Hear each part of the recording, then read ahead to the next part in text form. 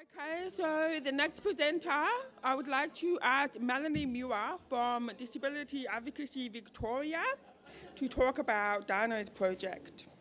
Welcome, Melanie. Thank you. Hello and welcome. It's really good to see so many people here. I know it's hard for you to take time out of your work and to come along to things like this. And I really encourage you to use the resources that Daru work very hard to provide for you. I represent Leadership Plus and I sit on the board of Disability Advocacy Victoria, which is the peak organisation for disability advocacy in Victoria. I have been asked to introduce Mary Mallett today because DAV, Disability Advocacy Victoria and Leadership Plus were very excited when Mary started talking about the idea of getting down some research about why advocacy was so important. So DAV went into its wallet and started saving some coins and provided some money to Dana. Leadership Plus did the same. They gathered some money together and gave it to Dana. Because while we know day to day that our clients appreciate the work that we do, most clients appreciate the work that we do, a lot of families appreciate the work that we do. Agencies that we work with appreciate some of the outcomes that we get for people.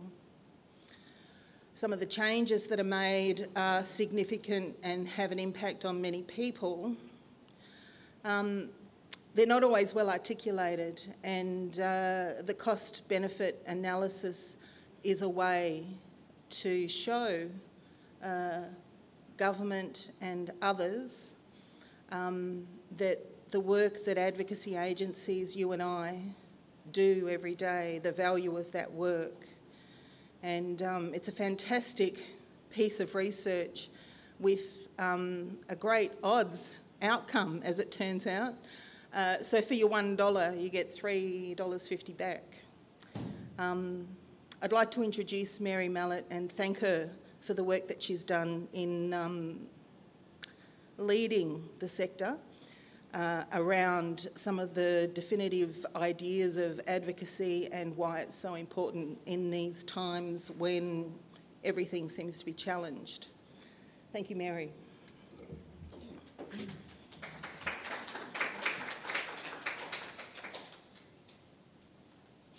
Thanks, Melanie, and it's very nice to be back at an Advocacy Sector Forum in Melbourne. A pleasure to reconnect with lots of good people working down here in the advocacy sector.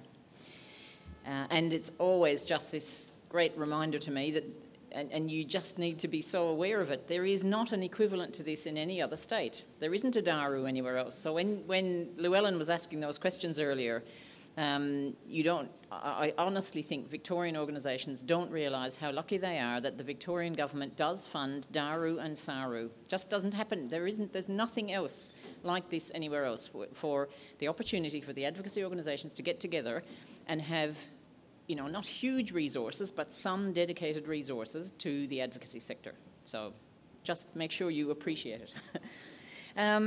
So, like Melanie said, Dana had realised for some time that every time we went to talk to federal politicians or anybody, really, anybody we were trying to influence about the value of funding independent advocacy, there was a gap because we had nothing that there was no proof. There was no proof either that there had been no work done either in Australia or internationally that showed that had done a cost-benefit analysis of advocacy. There is some research around advocacy, but most of it is qualitative. It's mostly collections of stories. And all of the advocacy organisations, every year, usually in your annual report, you have a few more stories and case studies. So we've got lots of that kind of information, and we all understand that independent advocacy is important, but we were looking for some kind of proof.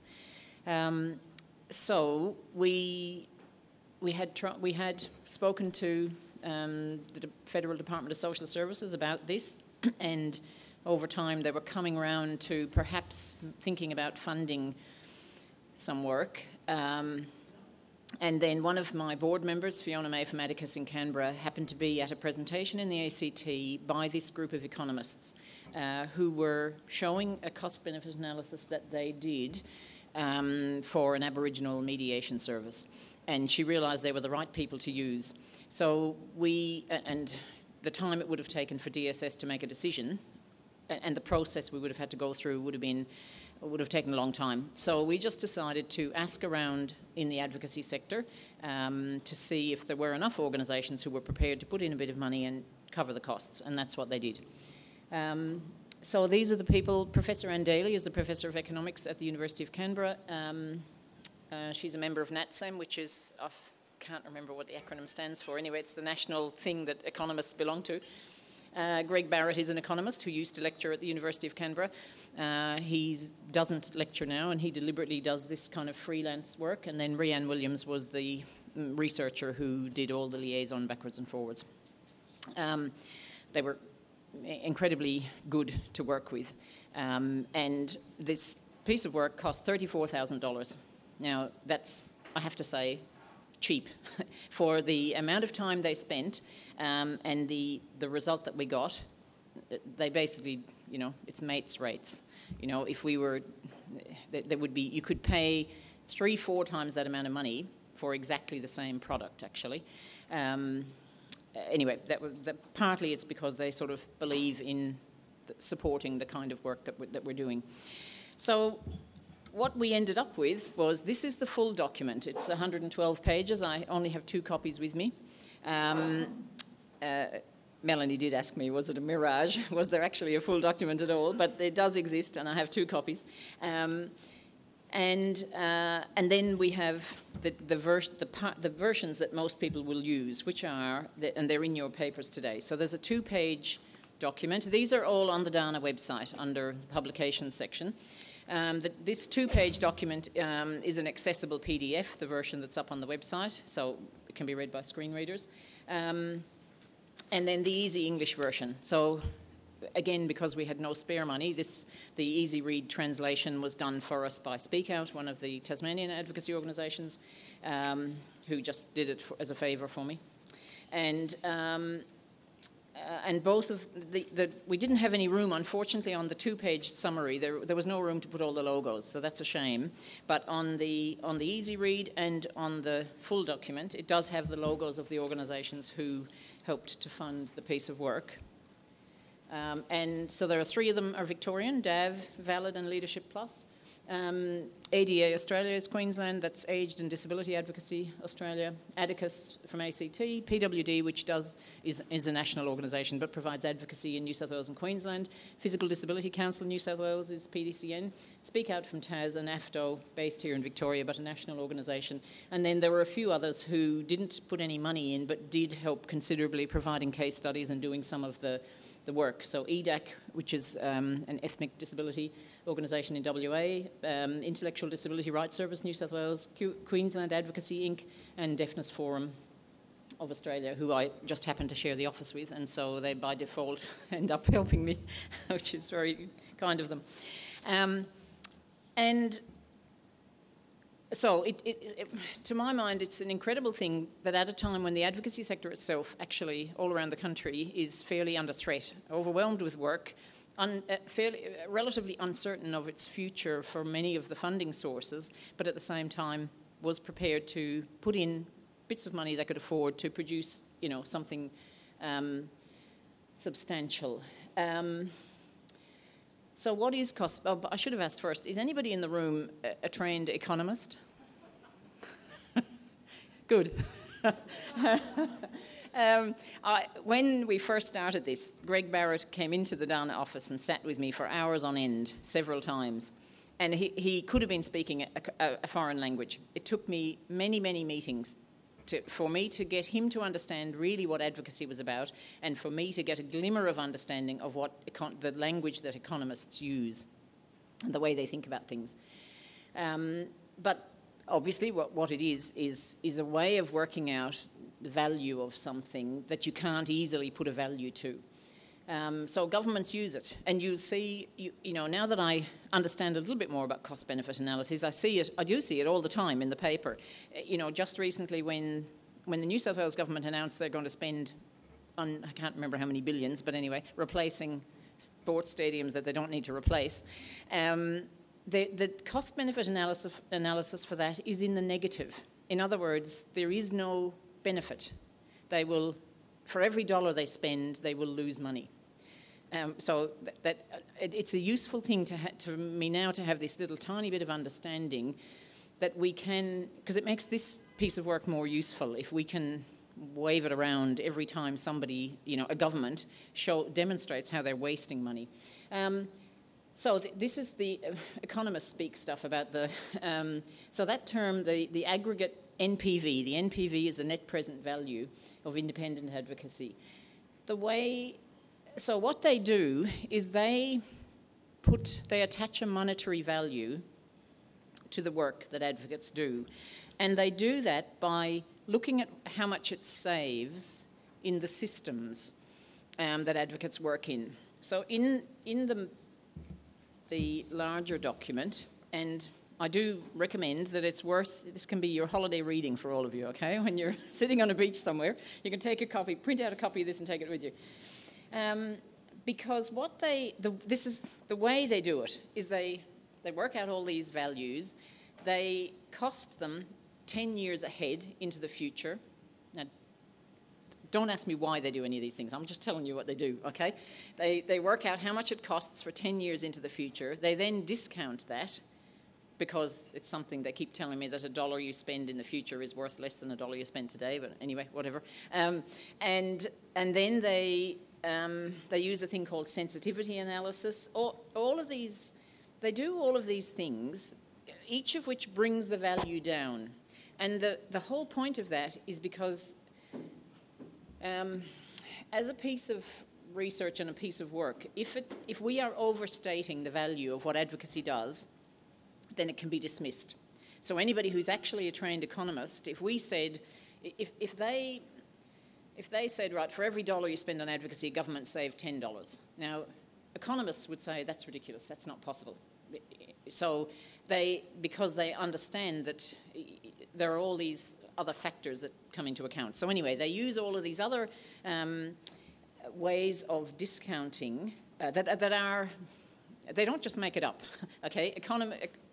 Economics is a discipline that has its own rules, it has its own language, it has its own way of doing things. So in here, there are pages, if you want to read it, that describe exactly the methodology that they follow. I don't understand it, and I won't bore you by trying to read it out. You just have to be assured that it is valid. So then they looked at what advocates, they looked at those, the data they used actually was the federally funded organisations, so the National Disability Advocacy Program, the NDAP data.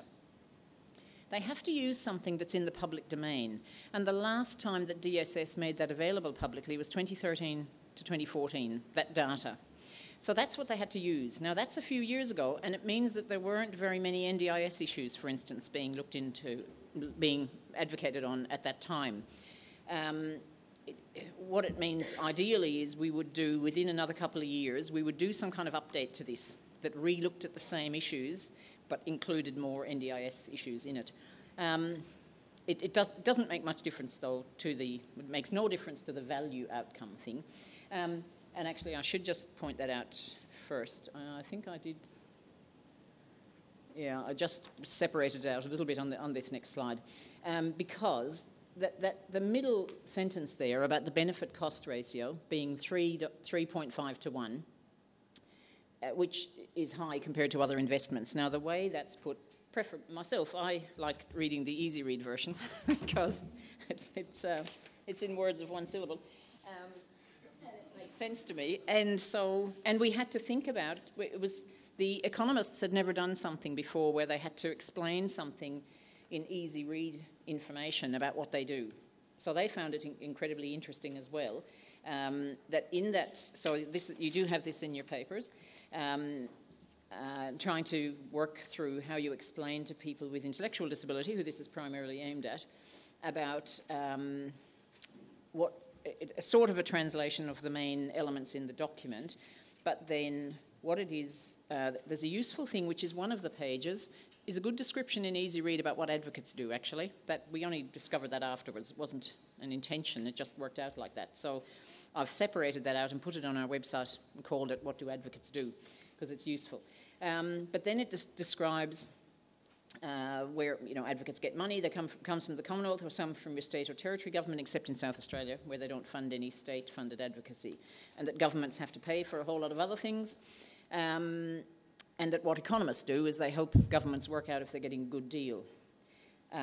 So the economists found that for every dollar the government spends on advocates, they save $3.50 for everyone in the community, because it's $3.50 that they don't have to spend on other systems. In our explanation of this, we have, imagine if you saved $1 with the bank and the bank paid you $3.50 for saving the money with them, you'd be getting a very good deal. The initial way the economists described that was, imagine if you gave $1 to your advocate and they gave you $3.50 back, and I made them take that out. I said, I don't want every advocate being hounded by their clients to ask them for $3.50. So anyway, we changed that.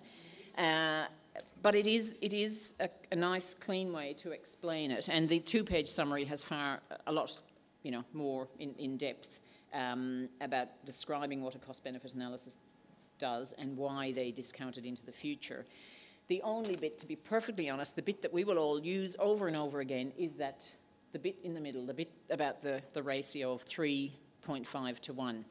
If they've got it in at the end, actually, if anybody wants some information about why that's a good outcome, they describe that at the bottom of this two-page summary. So in a recent OECD publication, a ratio below 1 is considered poor, a ratio between 1 and 1.5 is low, between 1.5 and 2 is medium, and a ratio above 2 is high. And that stuff comes from, that's a World Bank estimate. So the World Bank, when they're funding things, this is what they say. Anything above a ratio of 1 to 2 is high. So it's why it demonstrates that it's a good outcome. In the larger paper, it's useful for lots of things. It has case studies scattered through it, and to highlight the particular systems. They were all longer case studies that were shortened and abbreviated. If I was to do this again, I would prefer to do them in another way. They're a bit clinical and analytical, and I'm personally a bit uncomfortable that we've described people and their issues in this very objective clinical sort of way of looking at them. I think if we do an update or some other work on this, we would work with people with disability and get them to describe their issues in the way they want to describe them. So that would be a change I would do for another time. So there are a couple of ways you can do these things. So we've scattered case studies through it, but we didn't cost out each case study. You'll sometimes see similar work done in that way, where every step, because it's a way you can work out how much a piece of advocacy costs. You can work out how many hours an advocate has spent on an issue over 6 months or a year or whatever it is, and then how much, the actual direct cost of that piece of advocacy versus the savings for the system. It wasn't how this was done, that it was done using publicly available data on all of the different systems. And of course, the systems where you save the most money are the more expensive systems. So the health system and the justice system, by far and away, are the expensive systems. So the work that advocates do in those areas are the ones that demonstrate the value. We deliberately, we wanted this to be available and useful for every advocacy organisation. So in the case studies, we took out, some of them say what state or territory they were in, but they don't reference what advocacy organisation it was or what type of advocacy, and that's deliberate because we want everybody to be able to pick up and use this and not not for other people, then they can't say, oh, but that was X organisation, or that you don't advocate like that, or whatever. So we've made it, as much as possible, we've made it fairly unidentifiable so that it's useful for everyone. One of the other useful things about this document, Greg, when he got into it, just researched. He has a bibliography in the middle of it that goes for pages. It has every piece of research about advocacy that's ever been done in every country, mostly English-speaking, but there's a couple from other countries as well. It's incredibly useful, and I think what will happen over time is we will be able to get more pieces of research done by students, master students or PhD students, to pick up and do some more research on advocacy. And he's done, I mean, they almost don't have to do a literature review to start. He's done it. So it's useful. Unfortunately, in the advocacy sector, there's so little time for any of this that, you know, I keep thinking, oh, I must go and look at that. I must read it. And I just haven't got time. But I'm very pleased that he has pulled it together, and that all of us will be, over time, will be able to go back and look to see those pieces of work.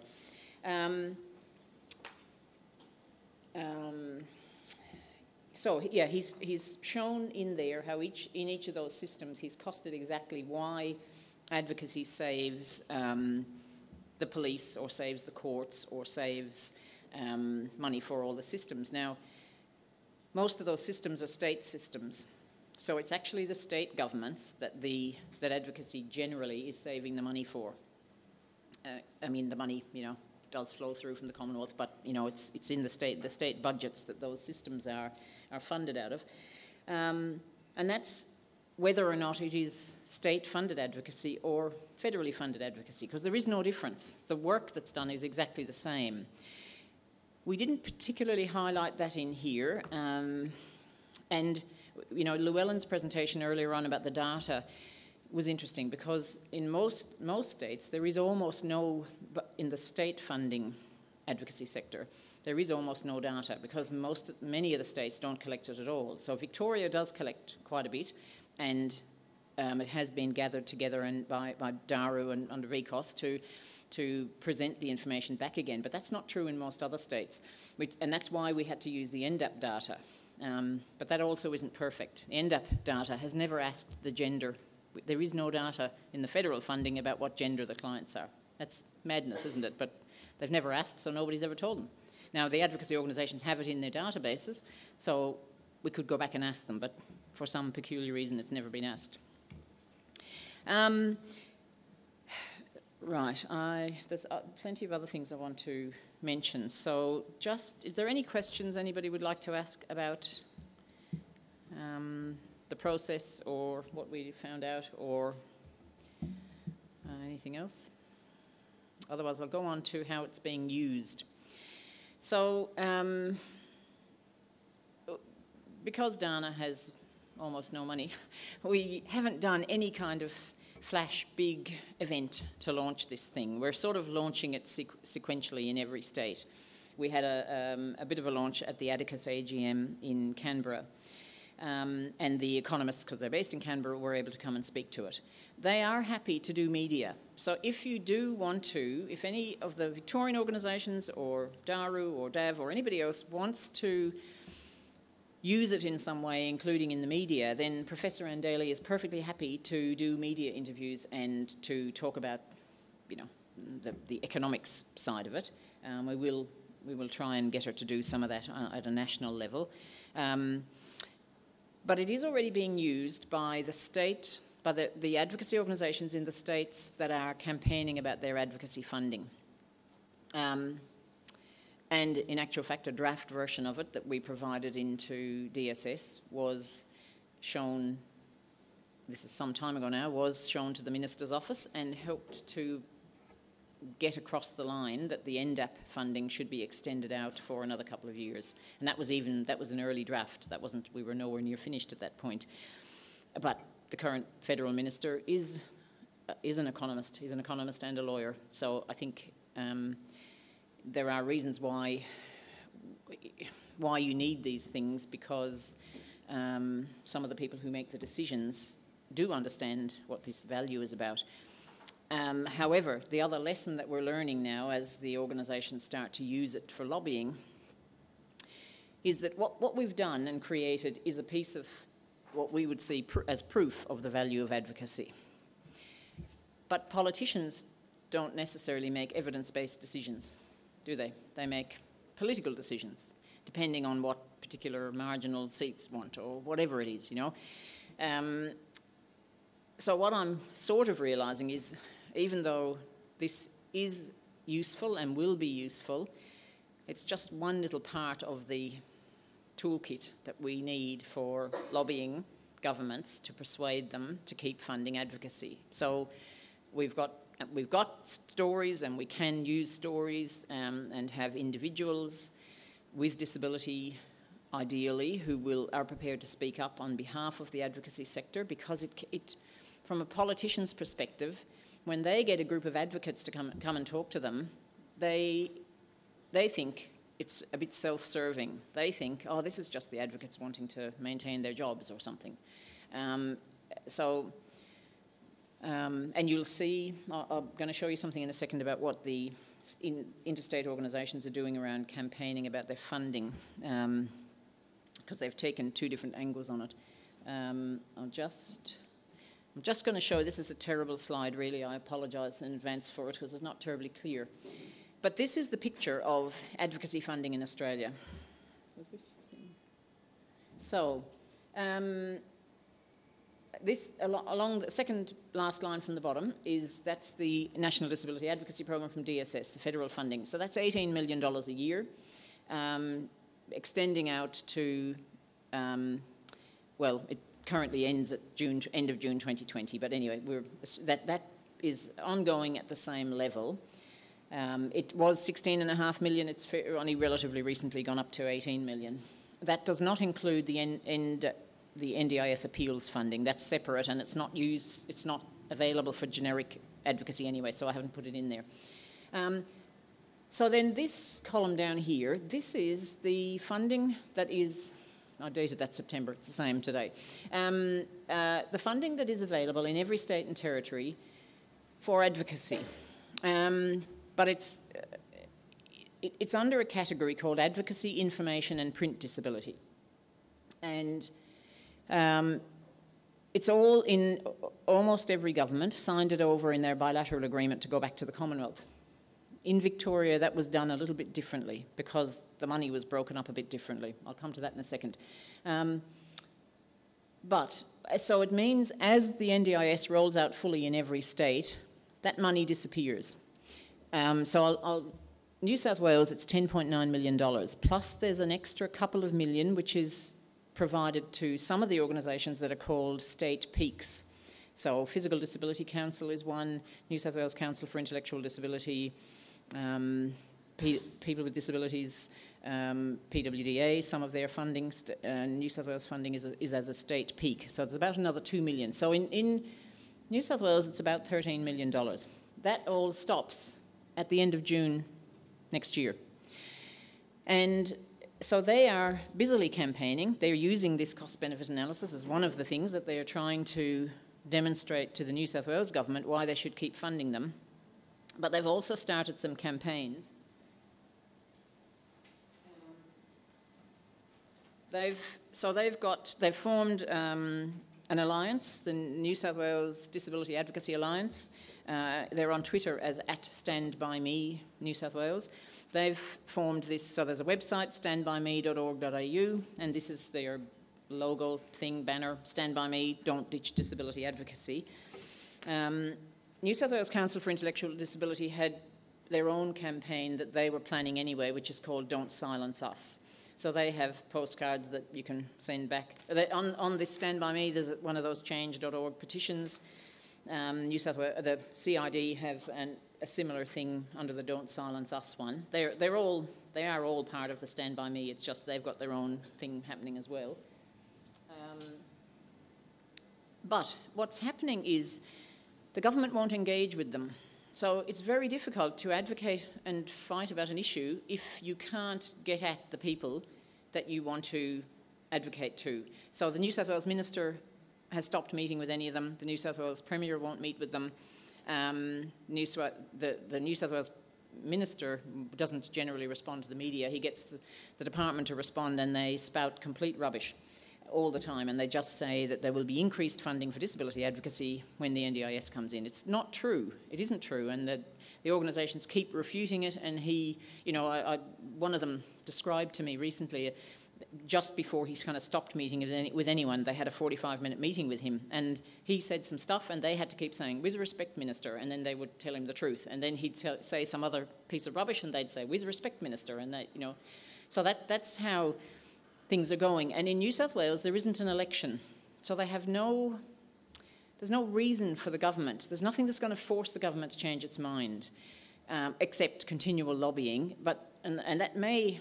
I think everybody in New South Wales, in the organisations and myself, we can't actually believe the government will drop it. But they may make the organisations keep fighting so that it gets so close to the end of June next year. And as you can imagine, their boards are having to make decisions now, as to what do they do with their leases? What do they do with their staff? Do they, now put them, give them all 3 months' notice and they all have to finish, whatever. So they're having to make these decisions now. And there's a contrast to that is what's happened in Queensland. Oh, sorry, one other thing is that the New South Wales organisations are arguing for all of the money. So they want to try and keep all of that money. Of the 10.9 million, about 6.5 million is used by organisations that we would all consider our advocacy and information organisations. The rest of it is given to other organisations, some of which are providers, but like the Deaf Society of New South Wales is an example. It's quite a big provider, and it is registered under the NDIS, and that's where its business will be. But they traditionally have always had some information service money through the New South Wales government. Anyway, they're trying to fight to keep the whole lot of it. In Queensland, the organisations there have set up a website called advocacymatters.org. They just used the slogan "Advocacy Matters," but they've got a couple of fancy orange things on their website. But Queensland, of course, has just had an election, so that meant the Queensland organisations had, they had a way of getting at the politicians. However, so Queensland is 13 million, but only about 2 million is actually given to direct advocacy organisations. So those advocacy organisations got together and they just argued for their bit of it. They didn't try and argue for the whole money. They just argued for the bit that was going to the advocacy organisations. Now, they've had a win in that Anastasia Palaszczuk's government has just got in again, and they did get an election promise out of her to continue advocacy funding for 4.1 million. It's not entirely clear what that'll include, and we don't know how long it'll go for. But anyway, they're in a better position than New South Wales is.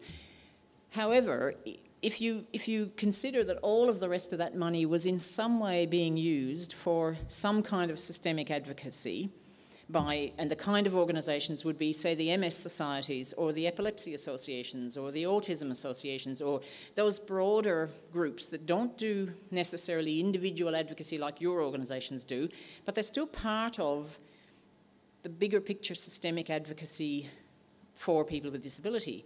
So there's still a significant loss in Queensland that will happen as of end of June 2019. Western Australia, I've left it in because we have no idea what they're doing. Western Australia tendered out their advocacy a couple of years ago. They don't fund systemic advocacy. They consciously, deliberately don't allow any Western Australian state-funded organisation to do systemic advocacy. Complete ban. They have to only use it for individual advocacy. And they are reviewing it now. Doesn't appear to be public. We don't know how they're reviewing it. So I've left it in, but I don't know if it'll continue. We hope it does, but don't know. South Australia, there's 1.9 million, which will disappear at the end of June, but it's not. None of those are individual advocacy organisations. It's, again, the sort of broader spectrum of organisations. Again, same in Tasmania, 2.3, of which about 1 million goes to advocacy organisations, and again, stops at the full rollout end of June 2019. ACT, the 1.4 million, it's continuing at the moment on a 12-month basis, so I've left it in there, but it may not, we don't know if it'll keep continuing. And that, again, none of that is for individual advocacy. It's small amounts to small organisations like PWD, ACT, but I mean tiny amounts of money. Northern Territory, a small amount of money anyway, and again we'll stop at the full rollout. So you can see that the total amount of money right now that's being spent in the broad advocacy sector of 63.4 million across the country, dropping down to 28.6 here. I need to add the Queensland 4 million back in there, so that'll bring it up to about 30. But anyway, it's a huge loss overall at a time when the sector, you know, the NDIS is causing this, you know, amazing shifts in the sector. People with disability are floundering and their families absolutely floundering and struggling with dealing with the new system. And it's not as if all the other systems have magically got better. Of course, you know, they're just as bad as ever. And it's extremely difficult to get any attention on this because it's a joint national and state and territory issue. So the person who, I suppose the federal government care, you know, in their own way. So what they've done is they've extended their funding. They haven't put any extra money in it, but they have at least extended it out until June 2020, and it provides a little bit of security for those organisations, because what they had been going to do was they had been going to tender it out. So they pulled back from that and at least have continued it and provided a little bit of security. And if I don't know if any of you remember, but when they announced that, it came out. There was a media release came out from Minister Porter and Minister Prentice. Jane Prentice is the Disability Minister. Christian Porter is the Senior Cabinet Minister, and they put out a fairly strongly worded media release, a bit unusual from a federal minister actually, because they were saying to the state governments, you have to keep funding this, and they praised the Victorian government, which must have nearly killed him to do that, but he did. He praised the Victorian government for continuing to fund advocacy. However, not long after that, I discovered to my horror that the Victorian, because I'd been presuming everything was safe in Victoria, and it isn't true, because in Victoria, the total amount of money spent in advocacy, information and print disability is 9.1 million. But the amount, this 2.9 is what sits under the Office for Disability. So that's is it 22 organisations that are funded under the Office for Disability, yep. So it's straightforward advocacy. But this money includes, some of them are the same organisations actually, and then some are other organisations that have funding that just happens to sit under a slightly different category. They're for anybody who's interested, it's in the National Minimum Data Set. 6.01 is advocacy, 6.02 is advocacy and information. There would be no particular reason why some of the organisations got their funding got classified under one or the other. And Victoria was the only state that at some point, and I don't know the history of this, at some stage it got split up in Victoria, and the straightforward, pure advocacy, maybe we call it, went to the Office of Disability, and the rest of it sits somewhere else and is going to disappear.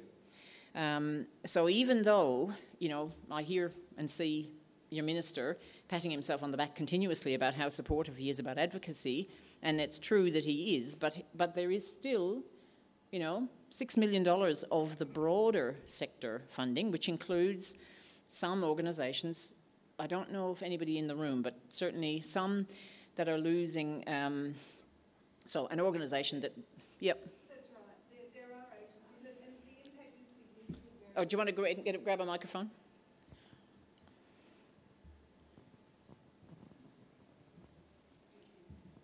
That's right.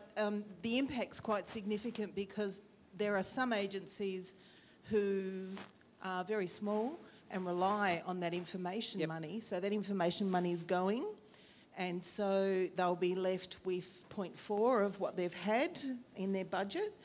And they can't employ the staff or pay their rent.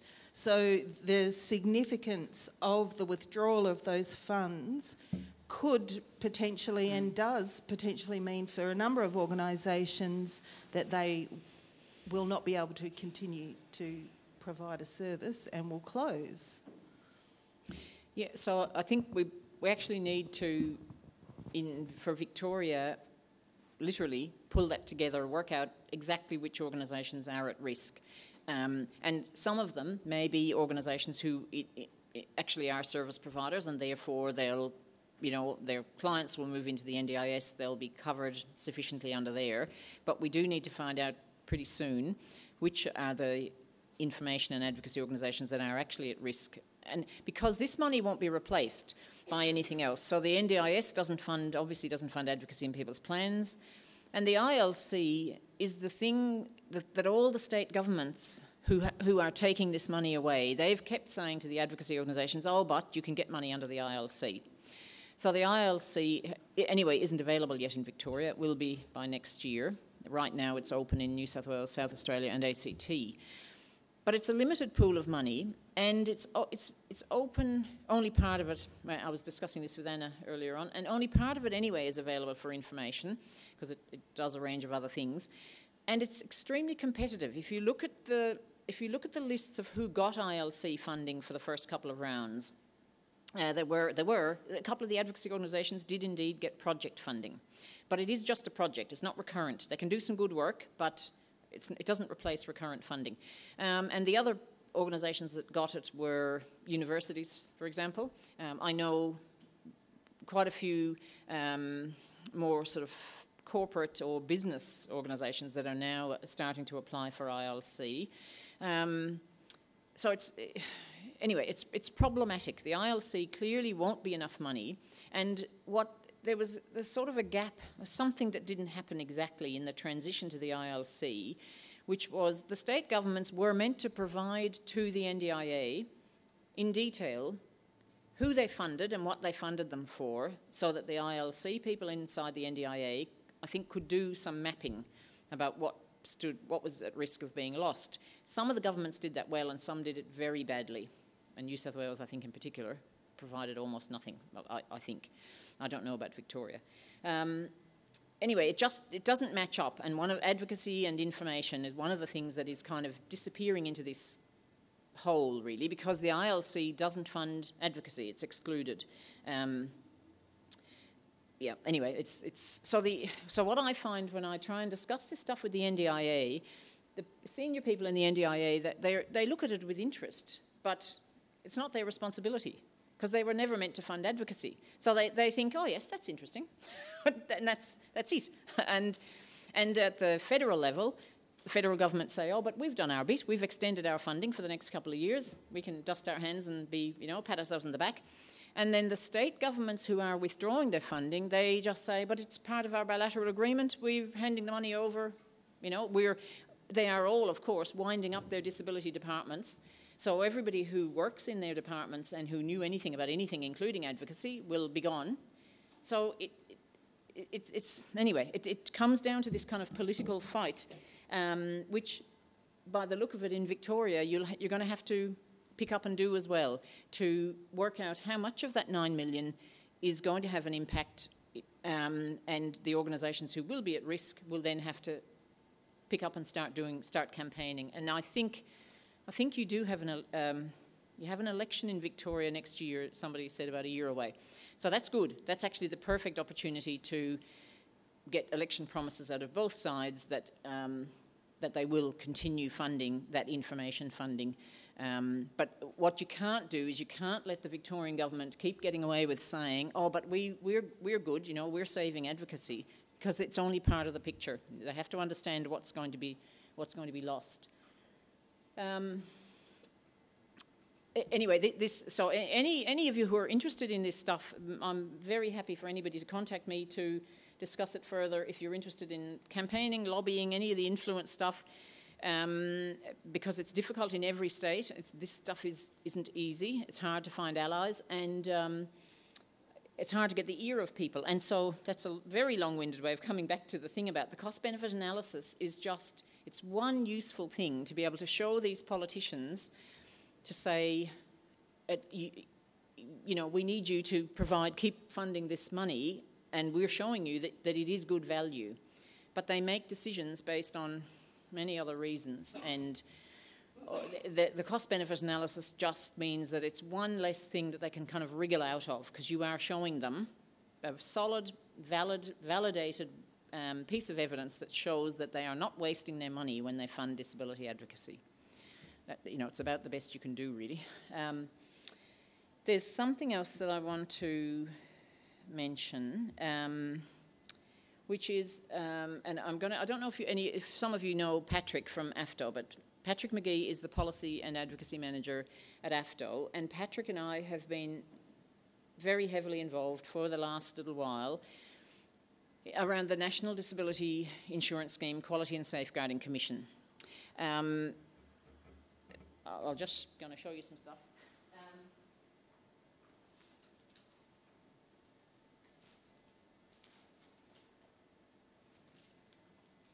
So, some of you may have paid attention, some of you may not have, but there's an NDIS Quality and Safeguarding Framework that came out a year ago, actually, just early December last year. And they had done consultations and stuff. There's a whole lot of information in there. Some of the stuff about advocacy is peculiarly written, but anyway, that was the framework. And then what they've been doing since then is DSS have created the amendments to the NDIS Act to bring into being the Quality and Safeguarding Commission. Now, I know in Victoria you have to kind of split yourselves in two when you think about this stuff, because the Victorian government is doing its own quality and safeguarding work as well. I know that. That's not quite the same, because everywhere else, basically all the other state governments are just handing over to the Commonwealth, basically, but Victoria isn't. Victoria's pushing hard on its own quality and safeguarding, so somehow you have to divide your brain in two and think about the federal stuff, the Quality and Safeguarding Commission, and then separately think about how the Victorian system is playing out as well. So this is just about the federal one. So the Quality and Safeguarding Commission, this legislation was meant to go before the Senate last week, and they pulled it at the last minute, and then, anyway, it'll probably come up this week or next. I'm looking at Patrick because he might know, maybe. But anyway, it basically has to be passed before the end of the year, because they have to get this Quality and Safeguarding Commission up. If you see up there, South Australia and New South Wales are the two states who, by 1st of July 2018, the NDIS will have fully rolled out. It already has, of course, in the ACT. But so that means by the 1st of July next year, this Quality and Safeguarding Commission has to be in existence. So they have already started recruiting the positions. So there will be an overall commissioner, the Quality and Safeguarding Commissioner. Then underneath him or her, there will be three roles: the National Complaints Commissioner, the National Registrar, and the National Senior Practitioner. So the National Complaints Commissioner will deal with complaints, obviously, and the Registrar will deal with the registration of providers plus with serious incidents. And then the Senior Practitioner will deal with restrictive practices, except only in a role modelling kind of way. So organisations will still have to, if a service provider in Victoria wants to use restrictive practices, they have to apply to the Victorian system to get those restrictive practices authorised, and then they have to notify the National Senior Practitioner that they've done that, and there'll be a circular kind of process. And then the other main function thing that's still staying at state level is worker screening. So worker screening will still be being done in every state by that state's current system, though I think they'll all move to being more like each other. So the legislation is done more or less. A lot of the work that we have been doing in the background is lobbying, basically, to get some amendments to the legislation, in particular to get independent advocacy written into the bill. And it hasn't gone through Parliament yet, but I think we feel like we've had a victory. They have now drafted several places where independent advocacy will get written into the bill, and there will be a definition of independent advocacy in the bill. So it's a big achievement, because independent advocacy in Australia is not written into legislation in many places at all. So anyway, fingers crossed it'll go through without too much hassle. But once it's proper, as I said, it's still in the background because these are amendments that are to go through, and they have to be, but they're sort of agreed in the background at the moment. So it looks like they will go through. But then the next thing that happens is the legislation, in many places in the legislation, it just says this legislation may have rules to do with whatever. And there are bundles of these rules which have a lot of detail in them. They're out now for limited circulation. Now, so they're not up on the DSS website for circulation, but however, any of you who are interested in looking at any of these rules, I am perfectly happy to email them to you and get you to give me some feedback. We have to have the feedback back to DSS by the 14th of December. But there are rules about the NDIS Code of Conduct. There is a consultation report about the Code of Conduct.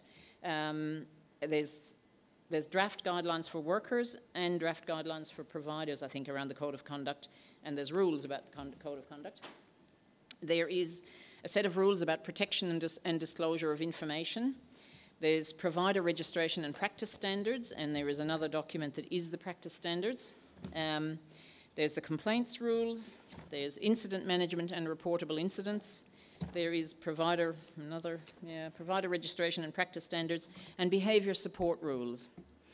So these, earlier on, when we were having the discussion earlier, and somebody was saying about how they wish there was a place where, you could easily get all of the legislation and the rules that you needed about an issue that you were working on. Well, this process has kind of made me realise that this is just one thing. This is just the rules about this one commission, and there's an enormous amount of detail. And yet advocates, once they're all in place, advocates will be dealing with this every day, on an everyday basis, about clients that you've got who have complaints about that need to go to the commission, or when there's critical incidents or whatever it is. So advocates will be, reportable incidents, advocates will be involved in all of this. And the behaviour support rules are a particular one, but that I think what I had heard that they did them once, sent them out, or at least did limited circulation and then pulled them back in because they were completely wrong, I think, and they've now come back out again. So there's a whole lot of stuff here. Patrick and I, and the other person we're working with is Therese Sands from the DPOA, Disabled Persons Organisations Australia. Therese is from PWD originally, but now with DPOA. And we are wading through this stuff, and Patrick has coordinated a meeting with the unions sometime soon to get our heads around where we are on the same page, which mostly we are on some of these issues. So if anybody has any interest, you don't have to read all of them, but if you're particularly interested in the complaints or in the behaviour support or the critical incidents, this, what is reportable incidents one, I'll email it to you. You can read it, share it among the advocates at your office, and, but also I'm happy to send you the whole lot. As I said, the department, they write limited circulation on the top. I can't put them up publicly. We can't, they don't go out publicly for this, but they are happy, I think, for us to send them to people who are interested. So please, even if you only want to read one of them and then come back and give me 2 comments on it, I would be grateful for any input from, because you will end up having to deal with this stuff.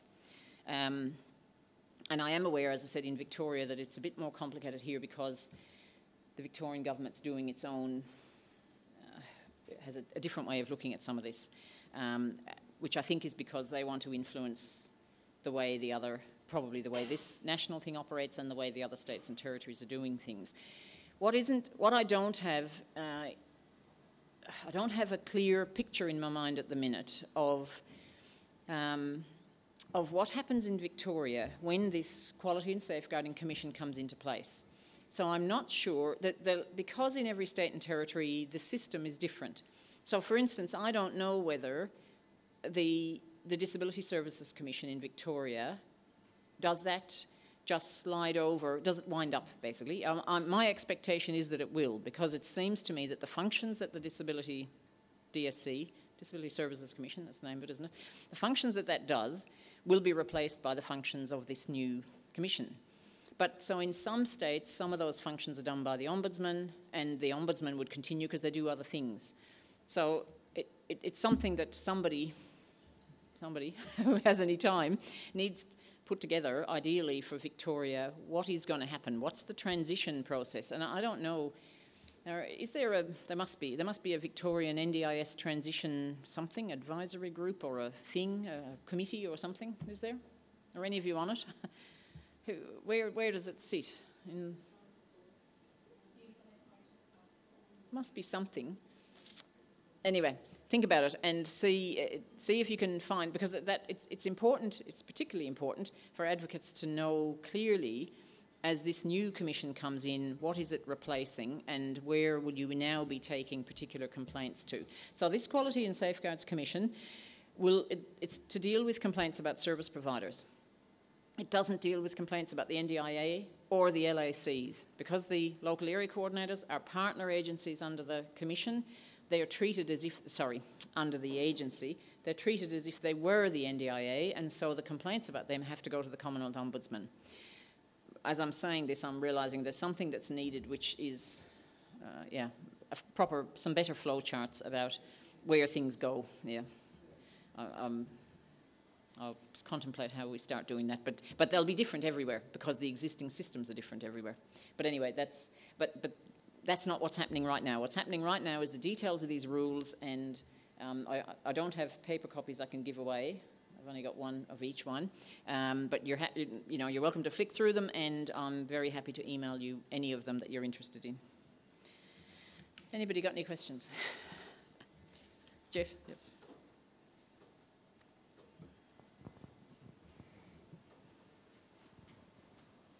I don't want to oversimplify, but if the New South Wales government has, as part of their bilateral agreement, passed the funding across to the federal government, isn't the simple answer that the pressure should be on the federal government just to, at the very least, top up NDAP in that state to match, and to just say nationally they should commit to having a program which takes up the state programs?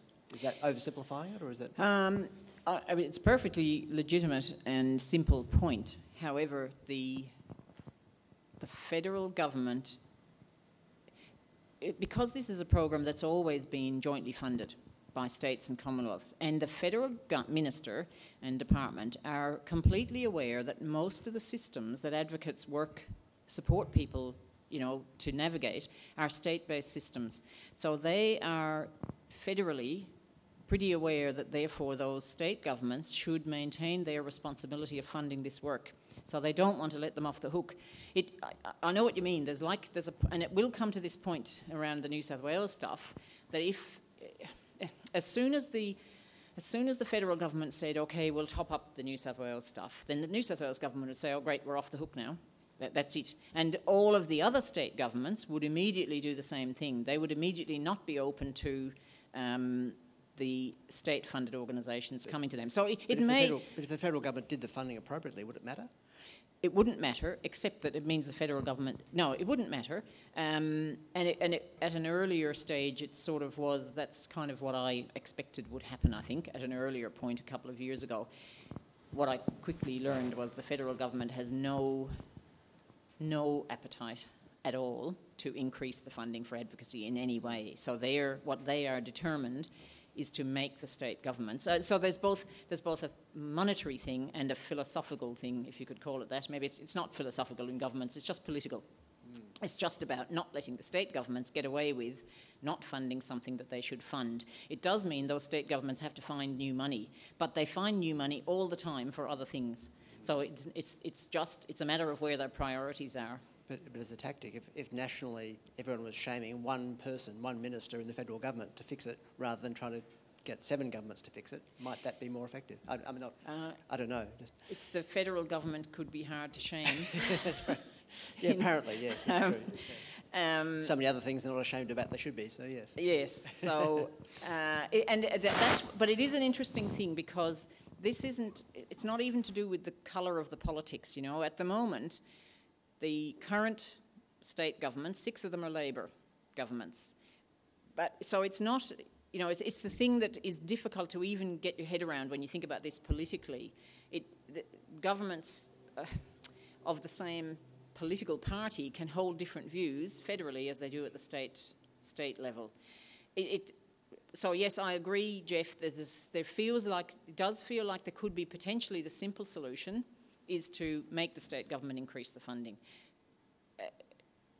Yeah.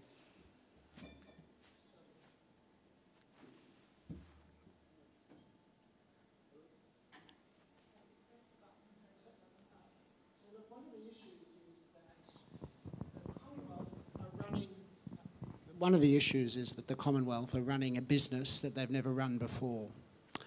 And so many of the things that are happening now will only ever happen now. And once we're through them, it'll be a bit different. But we've got a long way to go to get through them. And the Commonwealth public service is like Yes Minister on steroids. It is just, you know, it is so incomprehensible the way they work, and they just don't understand the nature of engagement, particularly with people who ask them questions all the time and want the answers. So this is new for them, this experience of interacting in this really face-to-face way is so new for them. And we're dealing with a department, DSS, who runs Centrelink, and they're very busy fending off stuff. So there's some politics that are going on that are about the business of the bureaucracy and how it sees itself and what it sees itself responsible for. And it's setting up this new business where there are all these questions and all this stuff. So in some ways, what's going to happen is we have to wait for things to play out in order to then insert at the right moment, you know, a piece of advocacy around things. Yeah. Yeah. But they're going to come a cropper because we all know in this room that they can't do this business without us. We all know that. The problem is, of course, we all go home at 5 o'clock, most of us. And so the people who begin to feel the effects are, of course, our clients, people with disabilities. And that's a real problem for us to navigate. There's a couple of other things, and just very quickly, Mary, I don't want to take up your time, we've got to keep paying attention to who is not in the NDIS, because it's only 480,000 people in the NDIS. And all of this money went to all people with disabilities.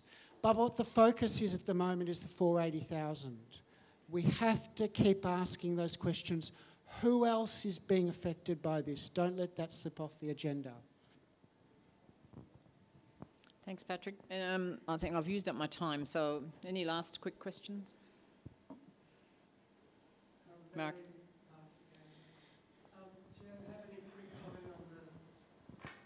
Do you have any quick comment on the Productivity Commission NDIS cost report? No, is the short answer, because I haven't had time to read the 372 pages or 532 or whatever it is. I haven't read it properly. I've only read various summaries of it. And the bit I paid most attention to, of course, is what they said about advocacy.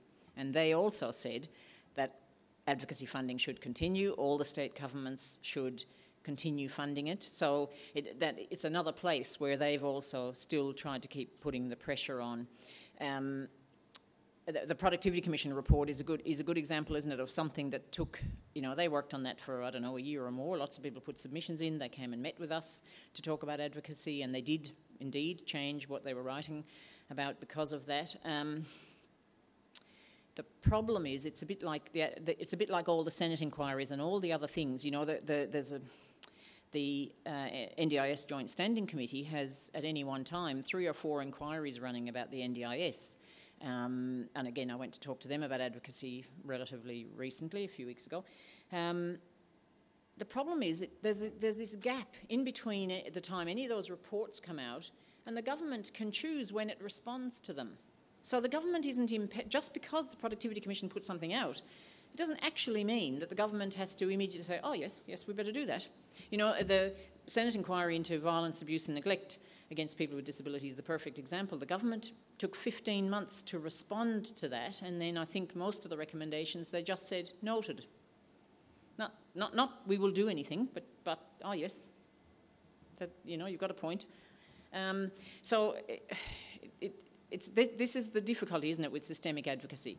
It's the people in this room writing submissions, going to hearings, putting forward, you know, your collected stories and views about things, and then they land into a report, and then you wait.